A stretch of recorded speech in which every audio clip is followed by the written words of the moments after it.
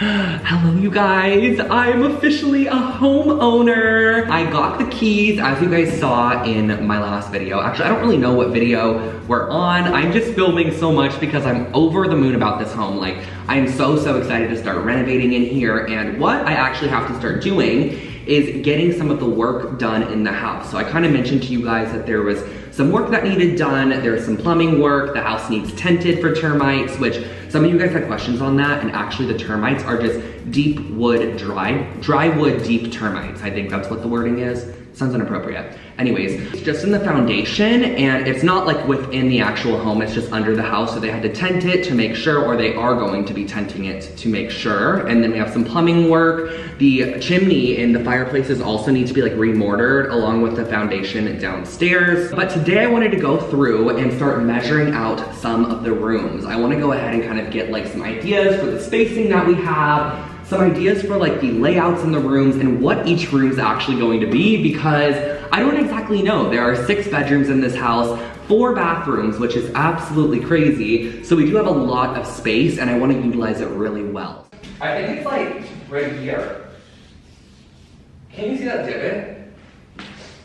Like this, I feel like the wall, like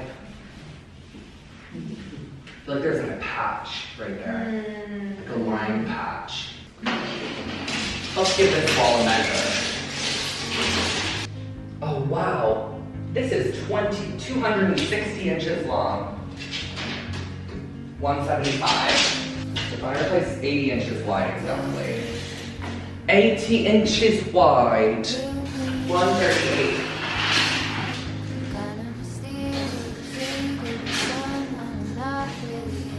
183.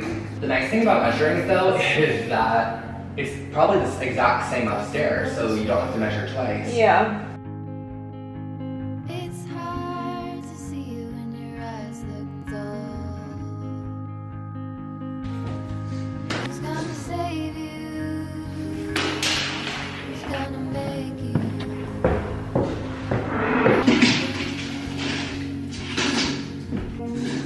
184. 260 and 175. Wait, what is that? It was 184 wide and 268. How is this one longer? So the living room upstairs is 8 inches longer in length, and it's also wider. Like 20 inches wider. Okay, been here for a couple hours with Marie. We have measured all of the spaces throughout, and I want to draft out like a little bit of a floor plan. I'm not a huge floor plan creator, honestly, because I'm somebody that loves to just try things out, bring things in. If I know that they'll fit, I'll just go ahead and try it. But I do want to have some sort of an idea for when I'm ordering furniture, and just it's like a visual reference to look back and forth. I brought in one piece of furniture. We have a piece of furniture in the house. If you remember, got this at my parents' when I was thrifting for $20 at Goodwill. It was such a crazy deal, and I don't exactly know what I want to do with it yet. I'm thinking maybe of turning it into a sink vanity or using it as like a piece of furniture somewhere, but it's so beautiful, so I had to grab that. It's been about a week since I last talked to you guys, and the house has been tented. So the termite tenters came over, they wrapped up the entire house. I should have taken a photo in front of the house while it was wrapped, because it's really the only time I can take a photo in front of the house and post it on social media. But the house has been tented, and something else that happened was the chimney has now been fixed as well. So if you guys remember, there was actually a problem with the chimney. Now this house has 2 Batch Elder fireplaces, which are beautiful, and they're actually working. Now what they had to do in the chimneys was actually do a layer of mortar up the sides of the walls. So if you look up in here, you can kind of see the light gray coloring, and that's the mortar that they applied. So before it was really broken down up here, and this now is just a coating, like a layer over the top, and that's just gonna keep it secure and make it more so that it's gonna lock everything in that was eroding before. So this happened in the lower fireplace and the upper fireplace. I also swear that they added whatever this is. Wait, is there stuff? What is that sand? What is this? Why is there sand down here? What is this black stuff, by the way? Does anyone know? I swear this wasn't here, but I also don't know if it was here. This fireplace at one point was painted gold. Oh my gosh, look. Look how gold it is here. So if you guys can see, I'm in the courtyard area right now. These little wooden pieces, these are actually the chimneys for both. So both of the fireplaces are along this wall here, and the chimneys go up. And they had to make sure that the wood up here also wasn't a fire hazard, because this technically shouldn't be here, but I kind of like the detail of it, and it blocks the chimneys a little bit. So they wanted to make sure that it was okay to have them up there, and they decided that it was, so we're gonna be keeping those as well. The empty house tour went live yesterday, and I was reading the comments from you guys, and there was a bazillion comments saying that I should get the light fixtures appraised in this home. And I wanna give you guys like a close-up of each of the light fixtures. If anyone knows where any of them are from, somebody actually sent me some of the light fixtures in my email in the upstairs bathroom. They were like $5,000 a piece sconces, which I couldn't believe. And I'm gonna take a little clip of each of the light fixtures. Let me know if you guys like to see a video on them getting appraised. Also, that black stuff transferred to my finger. I could definitely get them appraised and have someone come in and like check them out. I'm mainly interested in the one in the hallway. This one over here. Like this light fixture, you guys, is my favorite one. The owner told me it was an original 1920s alabaster pendant light, and it's so pretty. The veining in it is stunning, and I love the little brass detail on the edge. I also want to share with you guys something that I found out today, which was a really, really exciting thing. Well, I found it out the other day. So in this bathroom here, we have all of the original tile work, but like I mentioned to you guys in the tour video, the tile work is in such bad shape. Like, some of it's really nice, and it's pink and yellow in here, so that's the color palette. So that's the colorway of tile that they did in this particular bathroom. And as you can see, like right here, there's a big patch of pink that doesn't match, but look at this. We have the yellow hexagon tile on the floor, and I noticed that in the kitchen, because I'm wanting to remove the tile countertops here, and I'm wanting to remove them over there, I wanna do like an actual marble countertop. I just don't like the yellow and green mixed together. I'd rather keep all of the green, let that shine in this space, and then remove the yellow. But I want to move the yellow tiles from here and carefully take them off. Of course, all the tile will be removed very carefully. I'm not going in with a hammer and smashing it all, because I want to preserve these yellow tiles to fix some of the floor tiles in here. Some of them are just broken, dingy. They just need some fixing. We have the square tiles in the back and all of these square tiles over here as well, which can be utilized in here for the square wall tiles. And something else I wanna do is I absolutely hate how there's this white section. I would love somehow to see if I have pink edges. Oh, actually the other bathroom might have pink edges, and I could redo the yellow all the way down here to bring that over. Now this is a bathroom that has a bunch of tile work that needs fixed. Like the entire floor, honestly guys, like is pretty much coming up, and like all of the tile is cracked all around. It's just like super dingy and dirty too, and I cannot stand those 3 tiles right there. But there is the edging, so we might be able to remove some of the pink tile in here and relocate them to the other bathroom. I'm not sure, but that's kind of my thoughts at the moment. I love this bathroom. I would ideally not want to do anything to it, but it's really not, it's just not the best. Like, I don't know, and the tile's all chipped and cracked around here. It is broken all over the place. I'm over at the house right now getting a quote on the hardwood floor refinishing, because as you guys know, in here in the bottom unit we have light pine floors, very similar to my apartment that I had prior, which I'm just kind of over. And then up here we actually have darker wood floors. They look a little light. That's just the lighting in the camera at the moment. They're a bit darker than this, but I actually want to go even darker, a lot similar to the ceiling, so similar to this color in both of the units. So I have a guy over right now. He was recommended by my realtor, Jonathan. He specializes in old homes and especially in hardwood floors. So I'm gonna let you guys know what he says. He's currently doing some measurements, and yeah, so we'll have to see what he says, because I know that the process of refinishing hardwood floors, McKenna told me, is extremely intense, and she told me it'd probably take me around a month to do both of the units, and I don't know if I want to spend a month sanding the floors.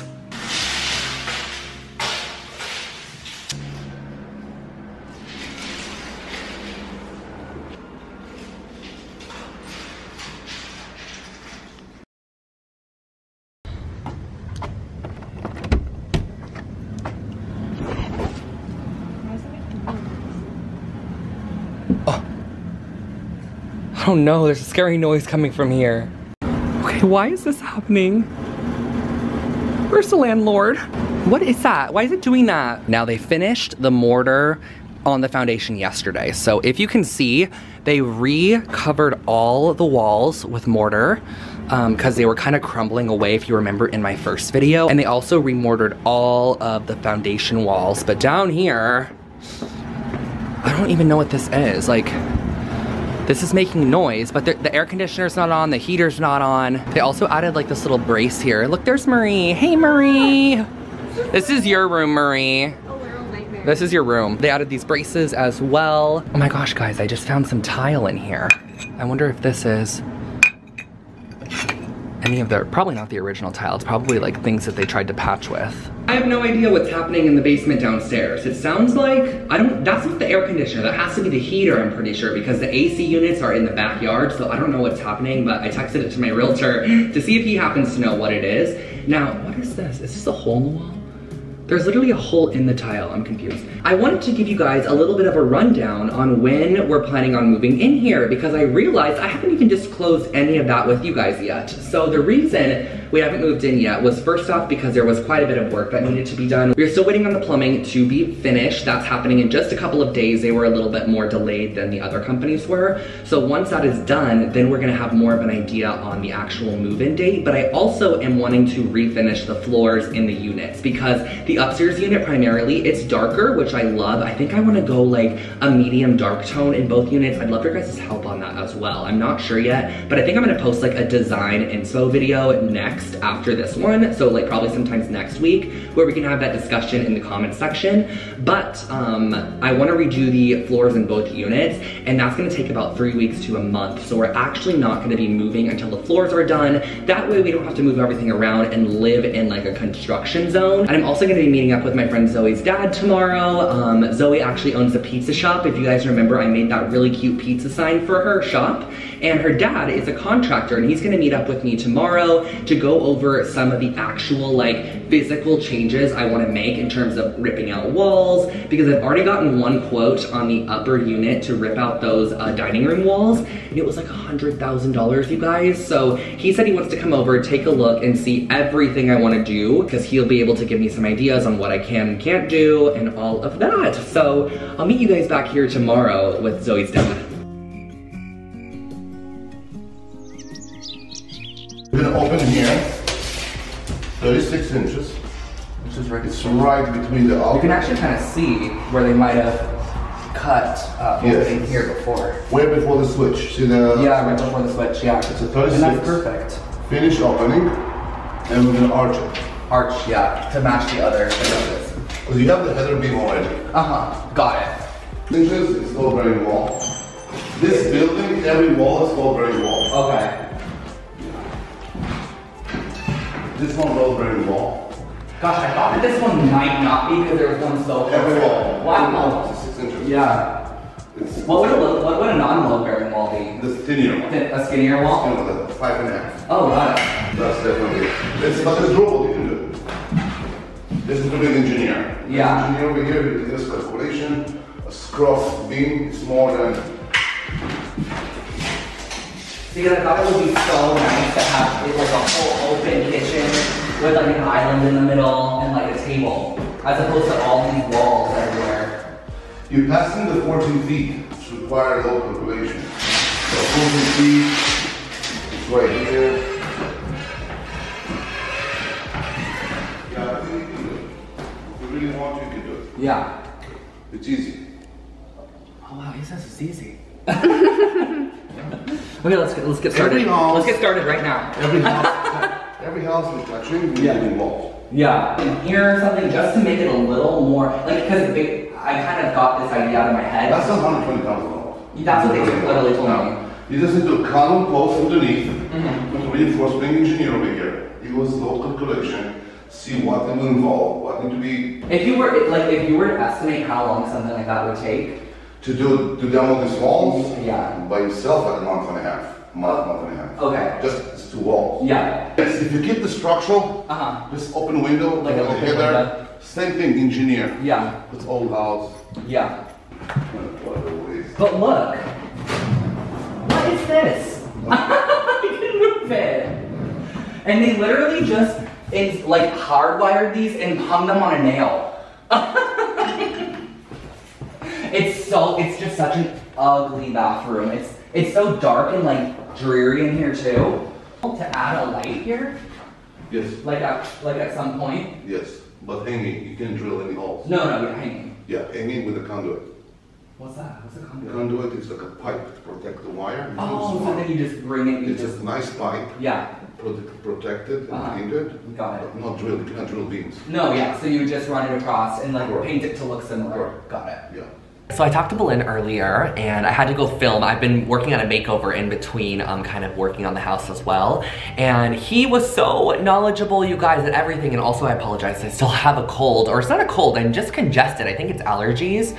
And Boleyn gave me so much insight on what could be done. He basically said anything I want can be done in there, but it does come with a price and it does come with a time frame. So he did mention that if I wanted to remove those top 3 walls, it'd probably be about a month and a half just to remove those. And that's not even to refinish the floors, because the floors, oh my gosh, the floors aren't even connected. I don't know what I'm gonna do, you guys. I don't know. I think I might just leave it as is, honestly. Like, I would love to know what you would do, so totally let me know in the comment section below. But I do know for sure I wanna open up the archway in the stairwell, and then I'm waiting for quotes back on the walls in the upstairs, so I'll keep you guys updated. I was not at all planning on filming anything for this video today until I just got a crazy call from the plumber who was doing the plumbing work over at the house. I'm actually at a friend's place right now. I'm doing a makeover in here, which is coming out on the channel shortly. And I got such a bad call. I probably should have filmed when the call was happening, but I didn't even like register to film. I was like, couldn't believe what I was hearing. Basically, the plumber called and said that while they were fixing the work that they found during the inspection, they also realized that there are 2 vertical leaks that are happening in both of the upper bathrooms that are leaking into the walls of the lower bathroom, and they need to do exploratory searching and open up the walls in both the lower bathrooms that have all the original tile work, all the original fixtures, light fixtures, everything, which was not at all the plan. Like, you guys should have seen me on the phone. I literally was like freaking out.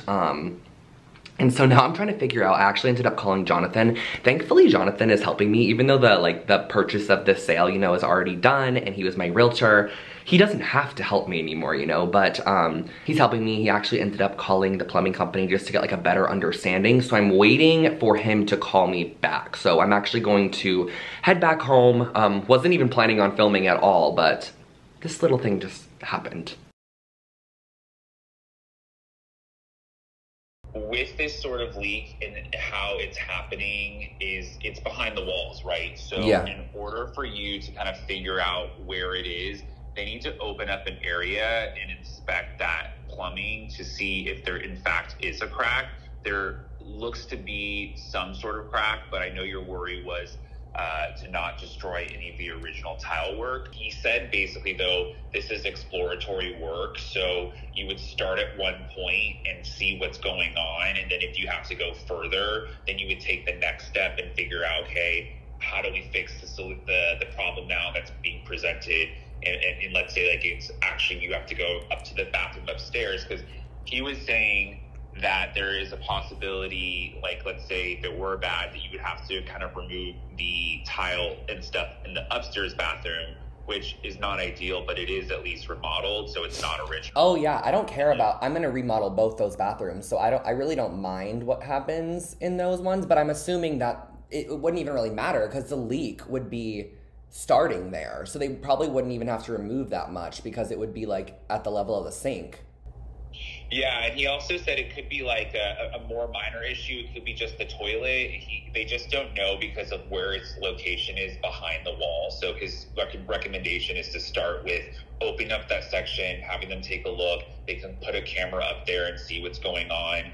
He thinks that it may just be one of the original pieces of plumbing that may have deteriorated, similar to that sewer line that you had that was cast iron. It's just maybe past its time, but once he looks into it, he'd be able to figure it out, kind of give you an understanding as to what's going on. Another thing is that he also said that, because I asked him, I said, well, if water like that is escaping from a pipe, would it travel to other areas of the house? And he said because it's a toilet, there's not a huge amount of volume of water that's going through, but as I mentioned before, you know, we should pee in the water and see if the water is pee. That leaks. You should pee and then put your nose up to the wall. Yeah, and smell. That's a good idea. Oh my God, Virginia's Trying to make fun of this situation. Well, I'll say that talking to you, though, was much better, because when I talked to him, he was literally like, yeah, we're gonna have to rip out the walls in both of the bottom ones. And I was like, well, it has original tile work. And he's like, yeah, we're gonna have to rip them out. And I was like, oh, okay, great. He said that the tub from upstairs, that line. So, I mean, at least from the upstairs bathroom that's remodeled, I mean, that tub is like plastic, so you could remove it and kind of have it, like, put a camera down it to maybe see. He said that because of its age, though, that pipe, it might be, you know, there might be filled with rust. But I think those are all options you should try to explore before, you know, obviously getting into that huge demo. Yeah, true. Okay, thank you. All right, you're welcome. Bye. Bye. Hi everybody, it is now Saturday the 23rd, and this is all very much filmed real time. Tomorrow's actually my birthday, the 24th, when this video is going up. Happy birthday to me, because the bathrooms are broken. I just don't have a quote yet. I'm really filming all of this very, like, in the moment. Currently editing, but realized I didn't even address probably a big question that you guys have, which was why this wasn't found out during the inspection period, which was my main question when the plumber called me.